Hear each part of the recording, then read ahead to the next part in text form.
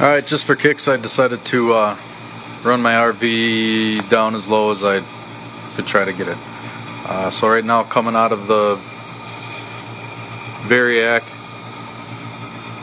I'm running just under 17 volts and amp draw is 0.45 amps. That's the wattage going into the Variac, 13.7. So if we do 17 times 0.5, 8.5 watts it's running on if the meters are all accurate and whatnot.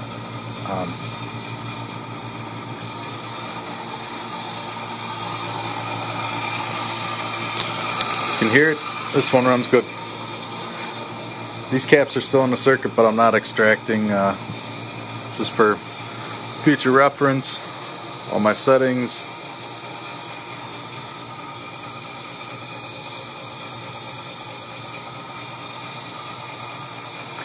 Much lower than 13 watts, at least on here, and the thing dies. So I'm not sure how much lower I can go, but I'm going to keep trying.